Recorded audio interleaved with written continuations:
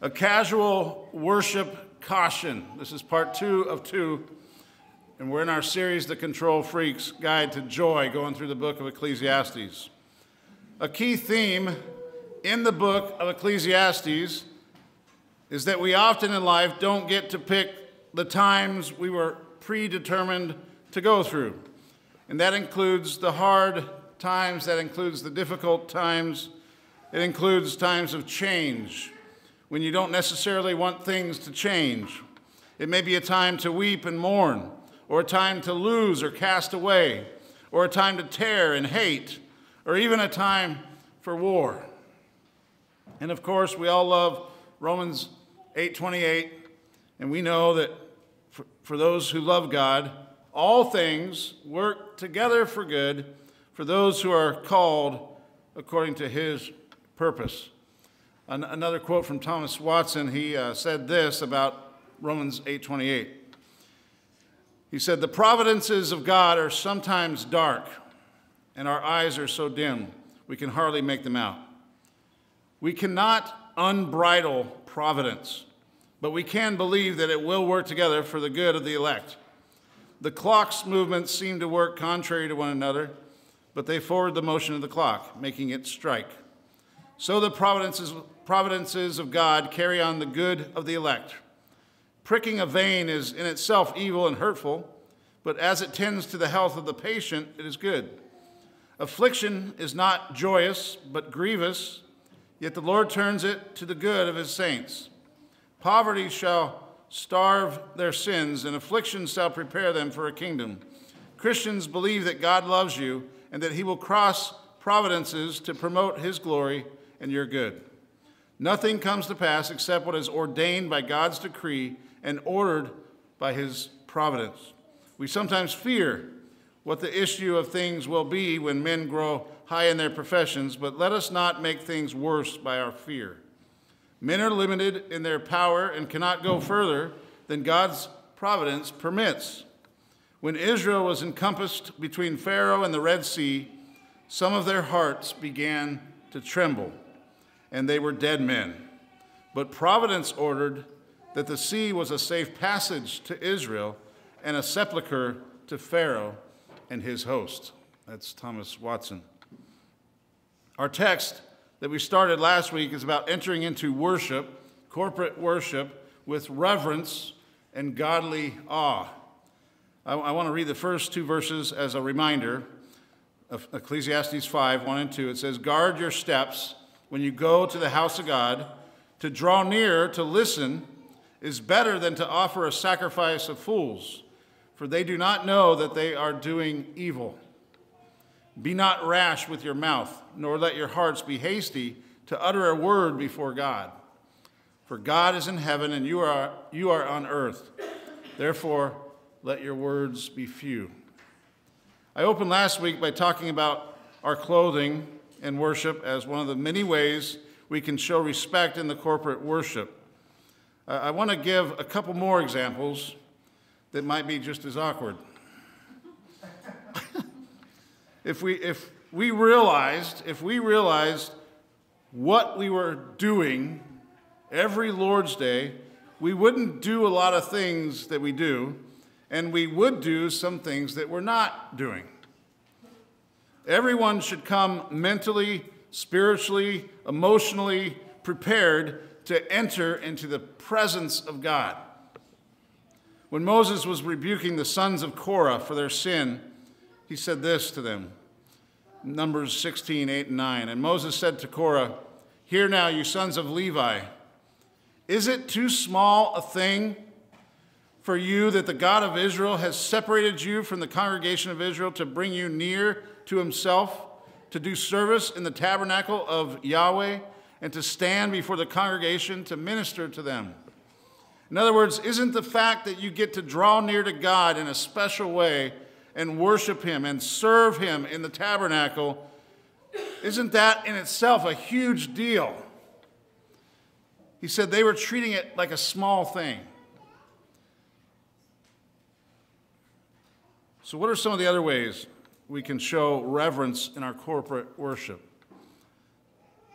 Well, come early. and start on time. You notice that we started on time today. I knew what I was going to be preaching about.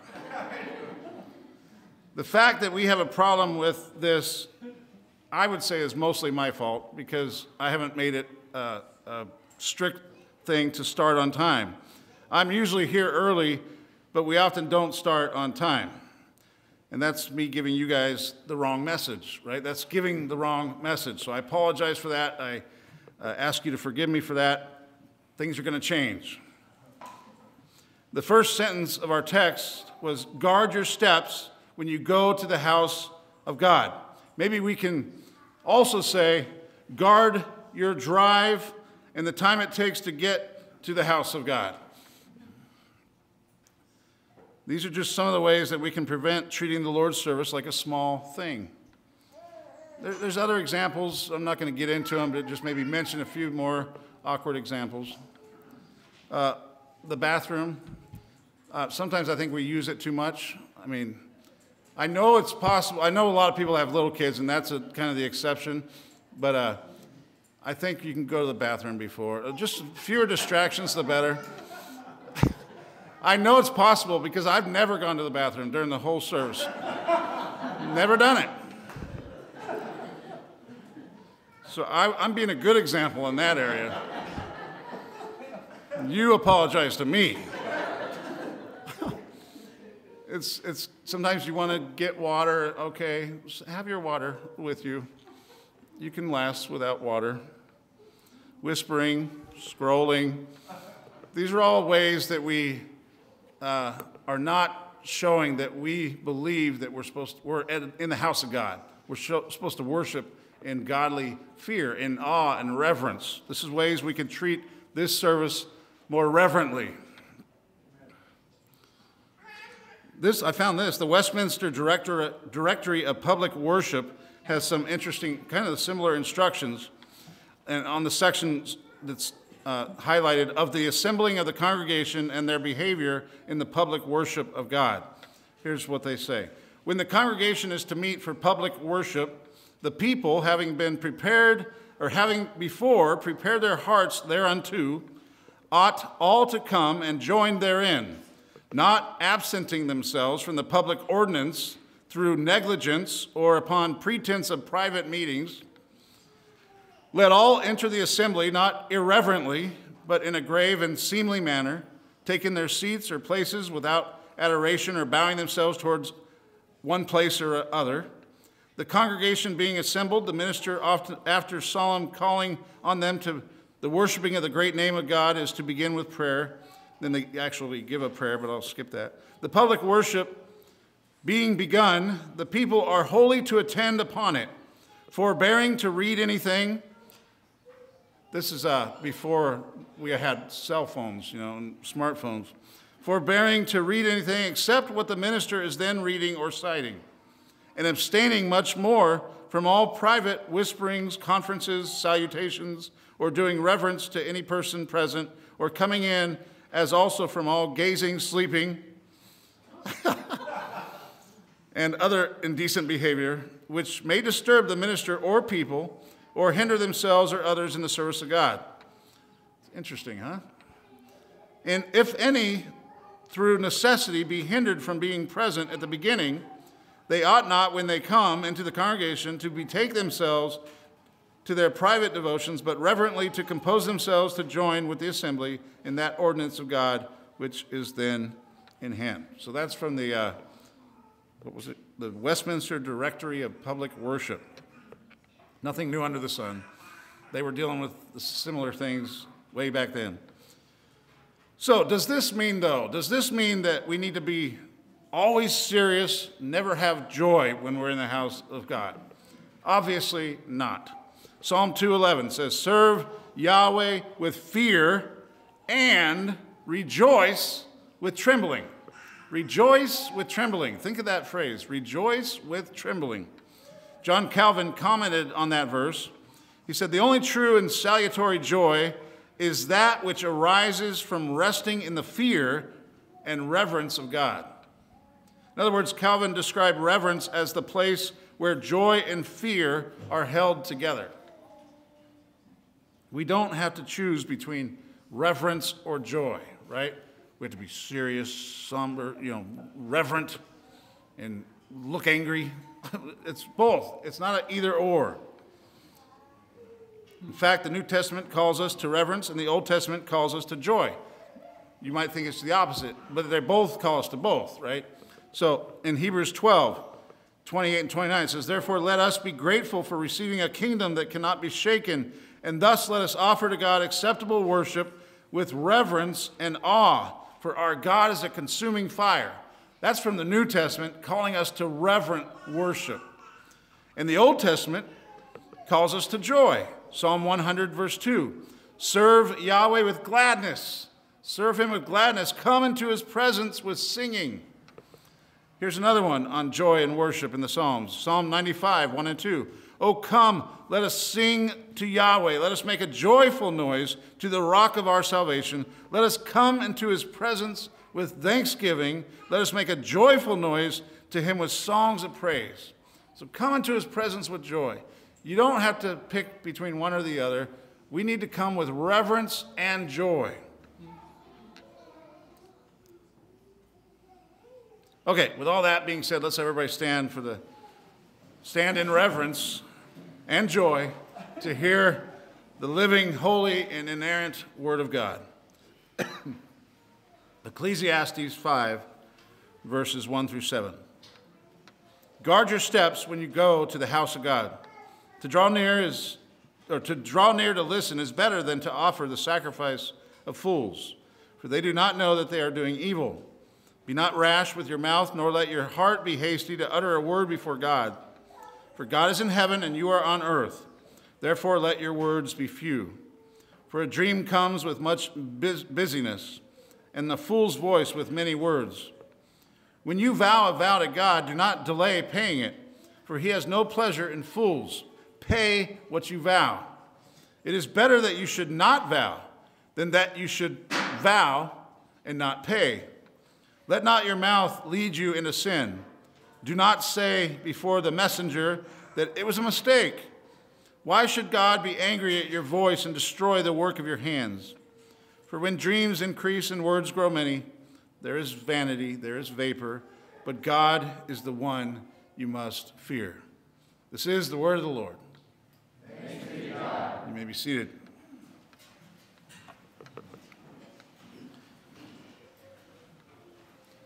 So last week we saw that we should draw near to listen rather than to offer the sacrifice of fools who are not even aware of what they are doing. And I think that just going through the motions of the liturgy, I think doing that when our head and heart are somewhere else could be considered a sacrifice of fools. We might be tempted to think, without really thinking it or without really admitting it, hey, at least I came to church. My attention and affections don't really matter, right? At least I'm here. What more do you want? Well, he wants your attention and your affections. That's what more he wants. We also saw that we should be slow to speak, especially when we're speaking to God. Don't be rash with your mouth, especially when you're making vows to God, as we'll see today. And the reasoning for that was in verse 2, "For God is in heaven and you are on earth." Why should you be slow to speak when you're talking to God? He's in heaven, he's God. We're not. We're on earth. Yes, he's our Abba Father, but he's also our heavenly Father. Yes, he's our Father who art in heaven, but also hallowed be his name. If there ever was a time to show him and acknowledge the fact that he is God and we're not, is when we assemble together for corporate worship, and to do it with reverence and awe. Why? Because our God is a consuming fire. Again, verse 3 says, "For a dream comes with much busyness, and a fool's voice with many words." Another way we can offer a sacrifice of fools in our worship with many words is when our intentions and aspirations go much further than our actions.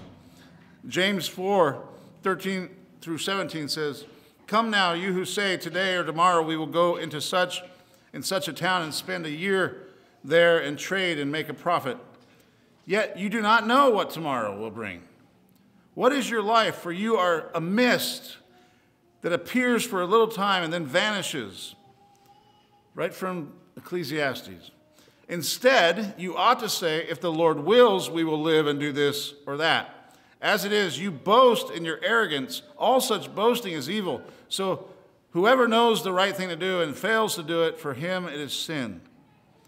As Jeff Myers puts it in his commentary, he says, this kind of arrogant, self-serving speech occurs in the church whenever we want to set ourselves apart from someone else as more pious and committed.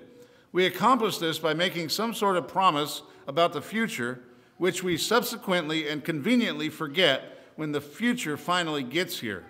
Your life is a mist, your life is a vapor, so let your words be appropriate rather than a sacrifice of fools.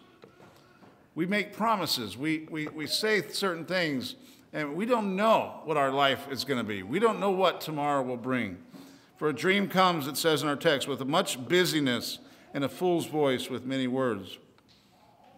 Another way to look at that is when you become overwhelmed with the matters and the busyness of life or the business of life, your mind is distracted from the fact that God is God and we're not. Could this be describing how your focus and dreams are mainly on success and much business, and so when you thoughtlessly speak many words mindlessly in worship, you are nothing more than a fool's voice with many words.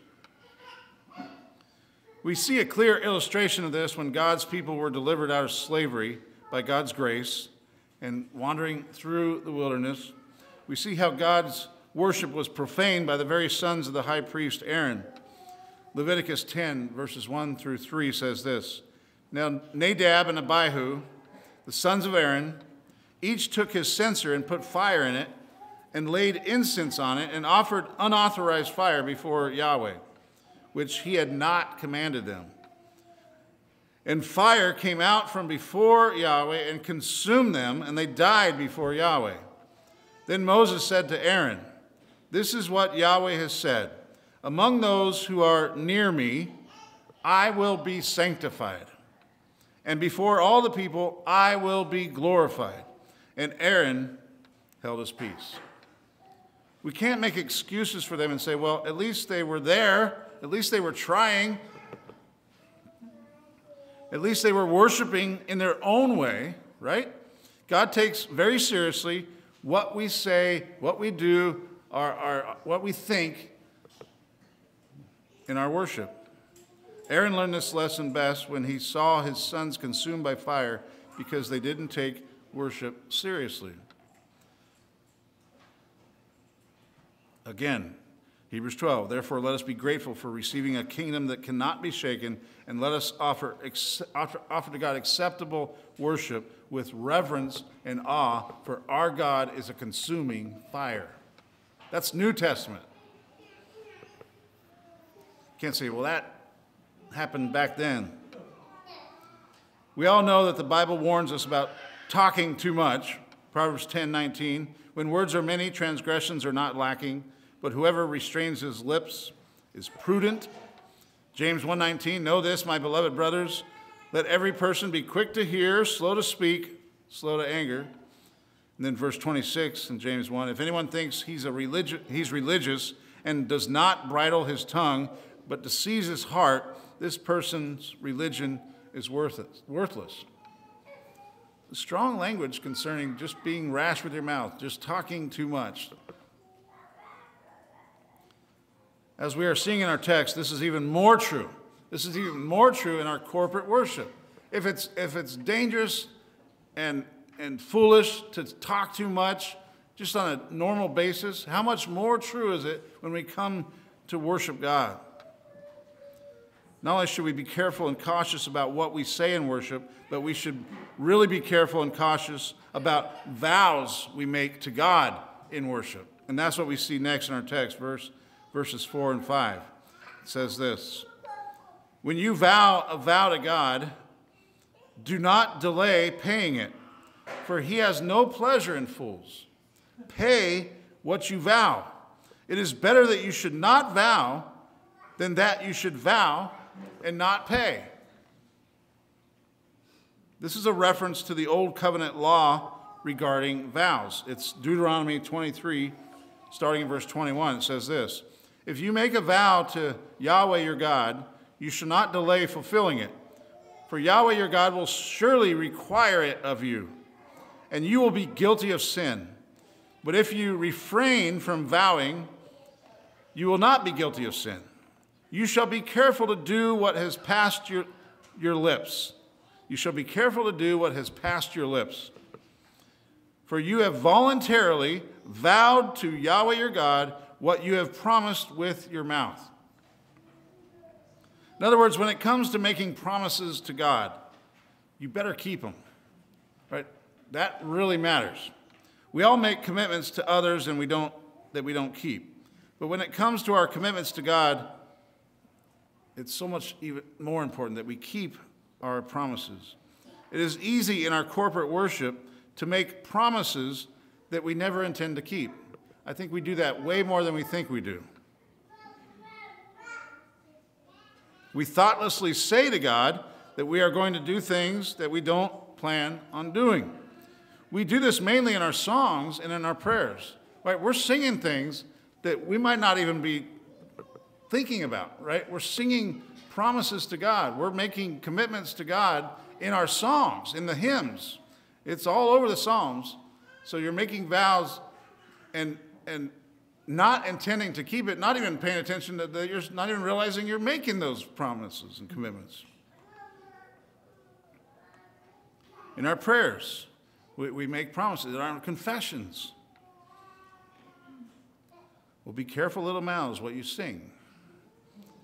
Well, be careful, little mouths, what you pray. I think this happens all the time in our confessions as well. How many of you have confessed a sin on your knees in our liturgy and knew fully well that you had no real intention to stop doing what you were confessing? If you confess the same thing every Lord's Day, you know this is true, right? Repentance is not just saying that you're sorry, it's a turning, it's a change of behavior. Just in singing the Psalms on the Lord's Day, we are often making vows that we don't really intend to keep. We're not thinking or meaning what we're singing. And this is not a small matter. This is a big deal. For example, Asaph says in Psalm 73, "Whom have I in heaven but you? And there is nothing on earth that I desire besides you." Do you really mean that? There's nothing on earth I desire besides you. David says in Psalm 34:1, "I will bless the Lord at all times. His praise shall continually be in my mouth." That's a commitment, right? I'll bless the Lord at all times. His praise shall be continually in my mouth. Really? If you're praying or singing these things, mean it. We say and pray and sing all kinds of things in our worship. Sometimes I think we're not even paying attention. And this is what our text is warning us about. This is what our text is telling us. That's irreverent worship when you're not really meaning what you're saying. Guard your steps when you go to the house of God. We know we do this, like with music. We used to like the movie Grease, which is really not a good movie. And we never realized it. I guess my parents never realized it. We had the record with the songs that are really bad, and we didn't even know it. We'd be playing, singing. Troy'd be doing the dance, disco. Oh, no, that's a different movie. But you don't even realize you're saying some pretty bad stuff. Well, it goes the other way, too. When you're singing good things, when you're making commitments to God, sometimes you just don't think about it. So this is a call for when we sing to pay attention to what you're singing, right? Think about the lyrics. Don't just sing it and go through the words. Think about what you're saying or singing. There's so many modern pop songs that we sing and don't realize how horrible the lyrics are. If you're a parent, you might have watched a movie, you had a real favorite movie, and you finally want to show your kids the movie that was one of your favorite movies. Then, like, 10 minutes into it, oh, turn it off, we're not going to watch this. Never realized. This can't and shouldn't happen in our corporate worship of the Triune God. Be not rash with your mouth, it said back in verse 2, nor let your heart be hasty to utter a word before God, for God is in heaven and you are on earth. What a sad thing it is that we probably lie the most when we gather together to worship God as the people of God. We thoughtlessly make vows to God that we never intend to keep. We promise to stop doing things we never intend to stop. It's okay to make a vow to God. That's a good thing, but you better intend to quickly keep it. This also includes our vows that we make when we're in trouble. God, if you get me out of this, I'll do this. Psalm 66, verse 13 and 14. I will come into your house with burnt offerings. I will perform my vows to you, that which my lips uttered and my mouth promised when I was in trouble. I'll come and I'll keep my commitments. And those vows might have been to bring sacrifices to the altar or bring gifts or whatever. It's better that you should not vow than that you should vow and not pay, it says in verse 5. Psalm 50, verse 14, offer to God a sacrifice of thanksgiving and perform your vows to the Most High. Psalm 65:1, praise is due to you, O God in Zion, and to you shall vows be performed. Psalm 76:11, make your vows to Yahweh your God and perform them. Let all around him bring gifts to him who is to be feared. And this brings us back to the topic at hand. He's to be feared.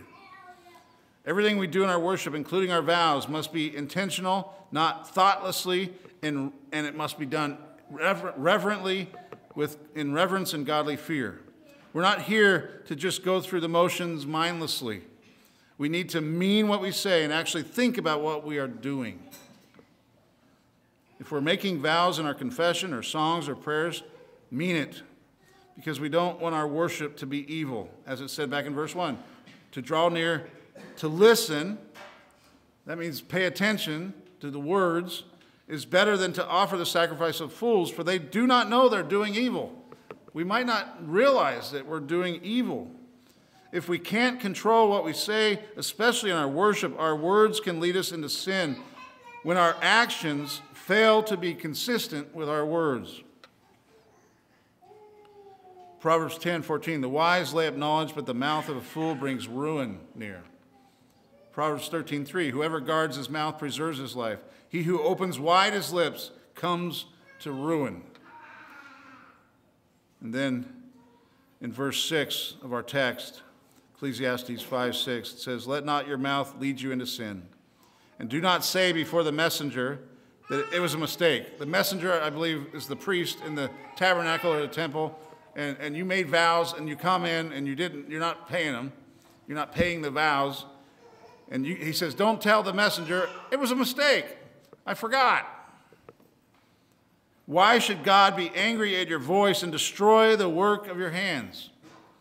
Don't say it was a mistake. Why should God be angry at your work and destroy the work of your hands?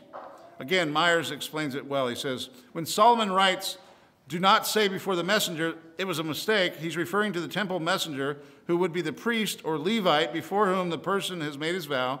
He comes to ask why you haven't done what you promised. Now, at a later date, the man who took the rash vow must confess to the priest or pastor that his vow was made by mistake. The Hebrew word for mistake here is always used in the sense of an inadvertent error. It was unintentional and unpremeditated. The meaning of that word is established in Leviticus and Numbers when appropriate sacrifices are required for inadvertent sins, that is, sins that were not committed with a high hand.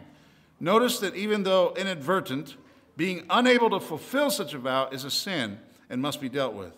It is a very risky prospect. God will be angry with you and destroy the work of your hands. That's Myers. Of course, the seriousness of making vows in the congregation of the saints was not just an Old Testament thing. We all know the story of Ananias and Sapphira, right? I'll just read it as a reminder.